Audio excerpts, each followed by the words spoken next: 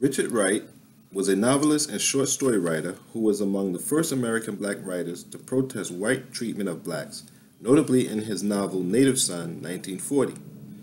Wright's grandparents had been slaves. His father left home when he was 5, and the boy, who grew up in poverty, was often shifted from one relative to another. He worked at a number of jobs before joining the northward migration, first to Memphis, Tennessee, and then to Chicago. There, after working in unskilled jobs, he was given an opportunity to write through the Federal Writers Project. In 1932, he became a member of the Communist Party and was executive secretary of the local John Reed Club of leftist writers and artists of Chicago. In 1937, he went to New York City, where he became Harlem editor of the Communist Daily Worker and later vice president of the League for American Writers. Wright first came to the general public's attention with a volume of novellas, Uncle Tom's Children, 1938. His fictional scene shifted to Chicago in Native Son. It presents the story of Bigger Thomas, who accidentally killing of a white girl makes clear and immediate his hitherto vague awareness of an antagonism from a white world.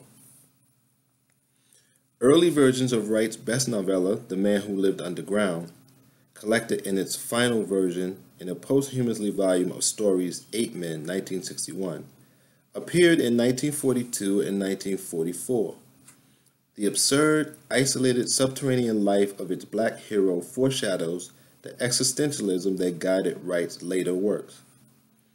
In 1944, Wright left the Communist Party because of political and personal differences. The autobiographical Black Boy, a moving account of his childhood and young manhood, appeared in 1945. Soon thereafter, he settled in Paris as a permanent expatriate. The Outsider, 1953, acclaimed as the first American existential novel, warned that blacks had awakened in a disintegrating society not ready to include them. 3 later novels were not well received. Among his polemic writings of that period was White Man, Listen, 1957, which was originally a series of lectures given in Europe.